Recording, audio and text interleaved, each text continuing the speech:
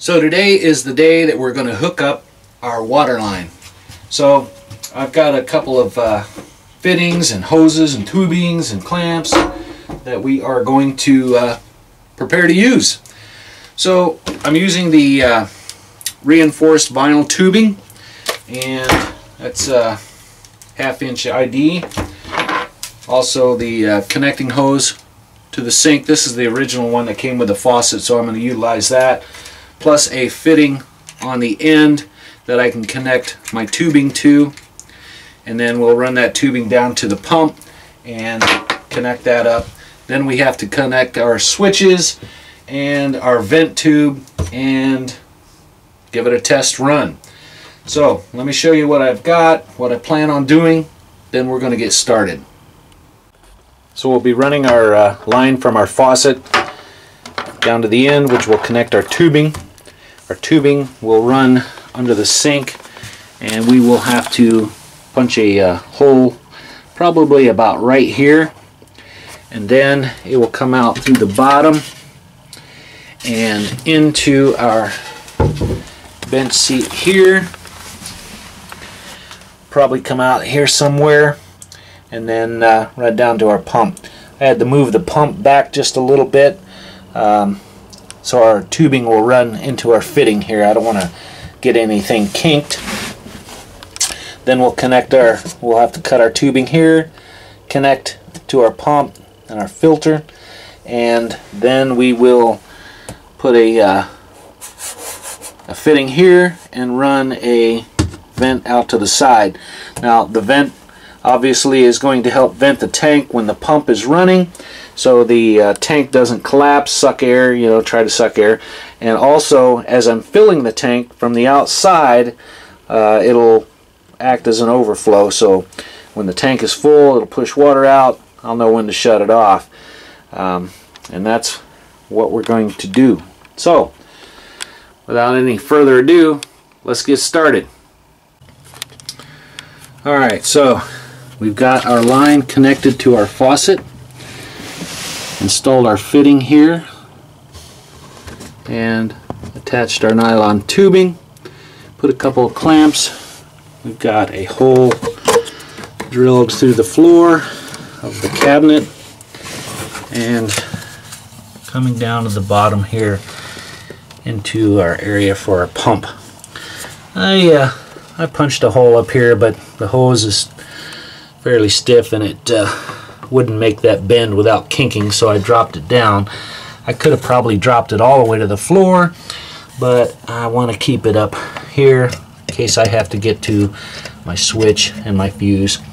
So that's how that's going to be installed. So before I get everything reattached up here, we're going to go ahead and run a vacuum, clean all that area up, and then we'll reattach everything, and we'll call that good. So with everything installed, now we can start connecting to the pump. So our tank is back in place. We got our brackets holding the tank. We've got our fitting, our tubing for our drain, and we've got our water line running down along the side. And we have some play here, so nothing's too tight. And if I have to, I can always come in and replace this fitting if I need to. Hopefully there's no leaks, so we won't have to worry about that. Okay, on to the pump. So on the pump side, we are going to cut our hose just a little bit long here, so we're able to do a little bit of work around. We'll go ahead and cut that about right there.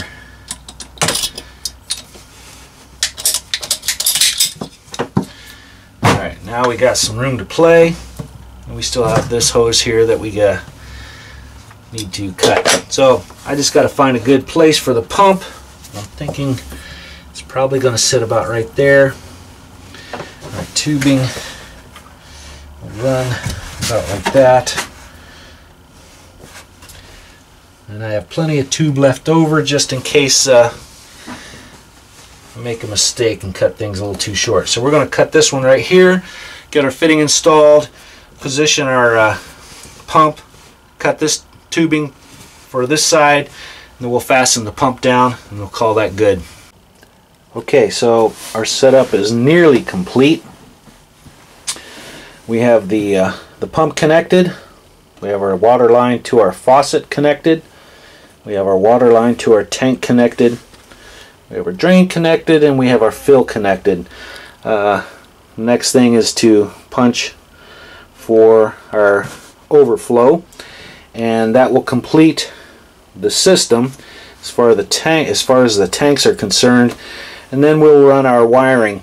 I have some switches that we will be installing along here, and be able to turn the pump on and off when needed, and give it a good try out. So there it is, starting to look like something.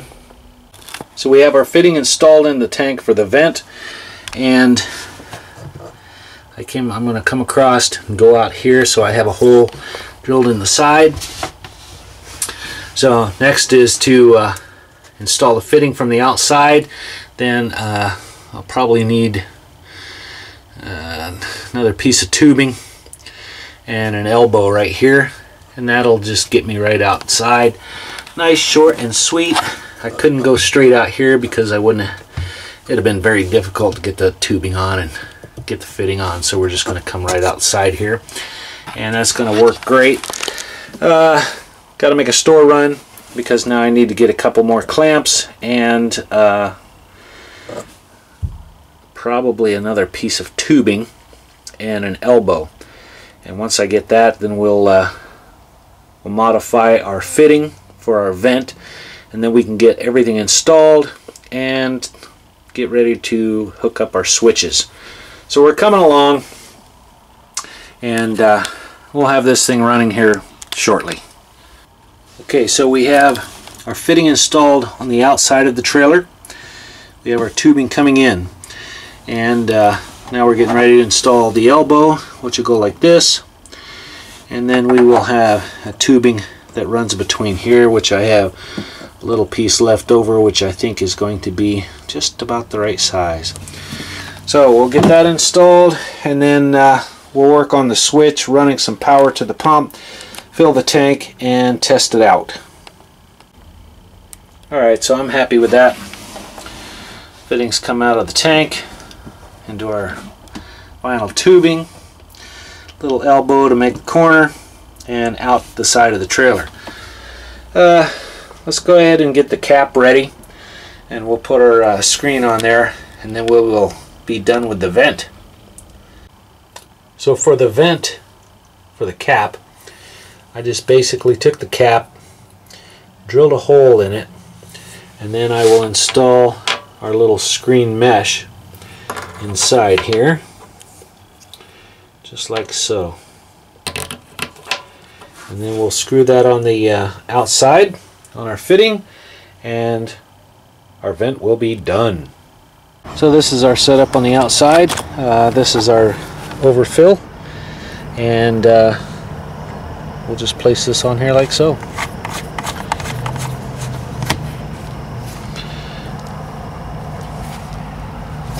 There we go.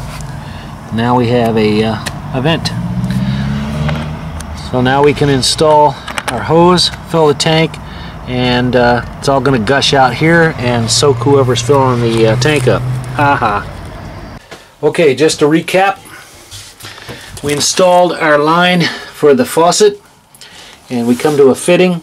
We installed our nylon tubing, drilled 2 holes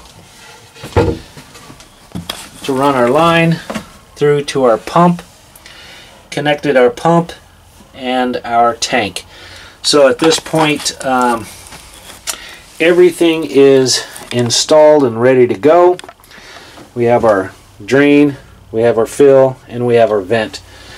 So at this point, before I start any of the electrical, we're going to go ahead and clean up and put things back, and then we will start on our switches and run some wiring to our distribution block, and then we'll fill the tank and give it a test run. Man, I hope it does not blow or leak. So that's it. let's get on with the electrical. So once again, we are cleaned and ready to start our new task. Remember, whenever you finish a job, clean up, put your tools away. That way you're ready to start your next task. You never know when you're going to get interrupted. Somebody might come over to visit and you can't pick up where you left off. So the next time you come out to work, it's nothing but a cluttered mess and you don't feel like working because it's so messy. So make sure and clean up. I am prepared to start my next task.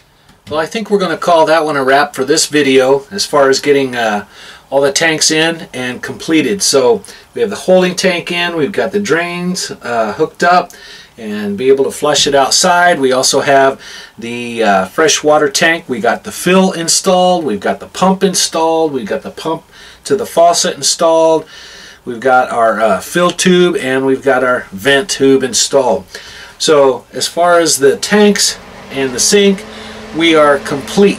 So next is going to be wiring our switch panel and installing that and running our wire and testing our sink. So with that, I'd like to say thank you for watching, and I hope you come back to see the final test, whether or not this thing well, whether or not I take a shower in here or if this thing's gonna work leak free. So that'll be fun.